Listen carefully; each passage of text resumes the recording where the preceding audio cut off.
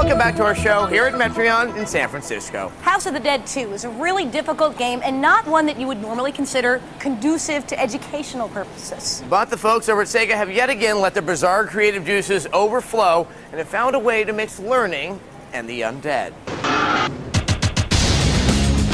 Most people don't have fond memories of their typing class. Can't really say that it was graphically intensive, nor did it get your pulse pounding. But that's a little bit different when you play Typing of the Dead from Sega. It takes House of the Dead 2, and instead of giving you a light gun, you have a keyboard. Certain phrases appear on the screen, and if you type them in fast enough and correctly, you will kill the zombies that are coming after you. Now, this may seem like a pretty kooky idea for a game, and of course it is, but it's proved quite popular in the arcade. So popular, in fact, that now it's out for your Dreamcast. Now, using the keyboard peripheral, you can type phrases like bleed to death and wallowing in melancholy in the privacy of your own living room. If you don't know how to type, well, that's okay. The Dreamcast version gives you an added bonus. Hi, my name is James. I'm an AMS agent.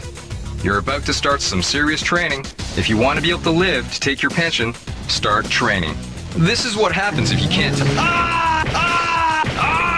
So if your parents won't buy you House of the Dead because it's too violent, Typing of the Dead might be the way to go. Not only is it tons of fun, it's sure to help you get high marks in typing class. This is called the home position. So, how can Adam kill all those zombies when he only types with 2 fingers? Now, Fantavision was the sole contribution that Sony made to the PS2 launch. Well, except, of course, the PS2. Here's the intro.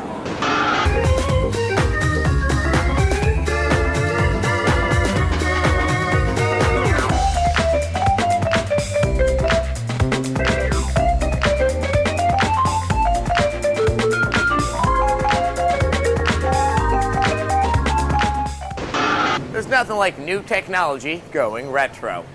Now, Madden 2001 for the PlayStation 2 is a heightened simulation, and as a result can be a rather difficult game for some players. So what better way to get advice than to go to an actual NFL player who won the Madden Championship? It doesn't get better than NFL football, but what do you do after the big bowl is over? You bust out Madden 2001 for the PS2, that's what. But if you're having trouble making it to the end zone, don't sweat it. We got some coaching from a pro.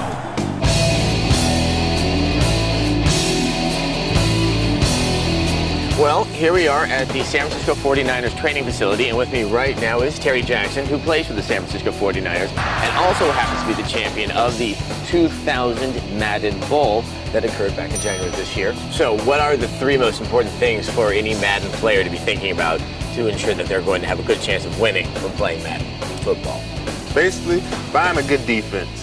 That's your number 1 thing. Style. If you can shut somebody down, and it's going to set you up to, be victorious in these games. They're blitzing.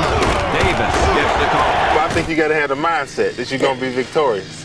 And, when a lot of guys play, you talk to your players. You talk to yourself, you're psyching everything up. Okay, you also want to look for mismatches. Look for your best mismatches, spread guys out, do a lot of different things. Over to the left. And he's got his man. If a team has a linebacker guarding a receiver, then you take advantage of that and you go for that position. You have like fast running backs or something like that. You got to use that person, the best player on your team, to make the best plays. I use the Jacksonville Jaguars, and I actually used a buddy of mine to kill everybody, Fred Taylor. He's one of the fastest running backs in the game, so I used him to just totally dominate, and I gave it to him pretty much every play, and I couldn't get stopped. If you have a play that nobody can stop, keep going with it. When I play with the 49ers, I definitely give it to myself every time.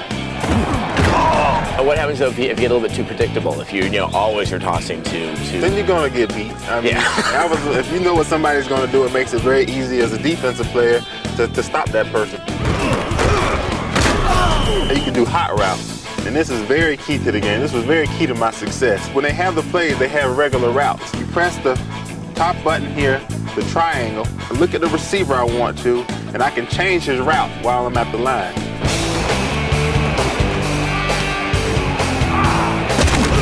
Finally go for it. I mean, you got to take chances on offense and defense. Don't be afraid to try new things. Let's see that one again. Have fun with the game. Just go for it and you'll be successful. If you didn't get your fill of Terry Jackson, then you can check out the full interview at our website. Or if you have a strategy of your own, come share it with us, post it on our message boards. And don't forget about our chats on Mondays at 6 p.m. Eastern. We'd like to thank Metreon for hosting us today. That about does it for this edition of the show. It does. Until next time, Game over.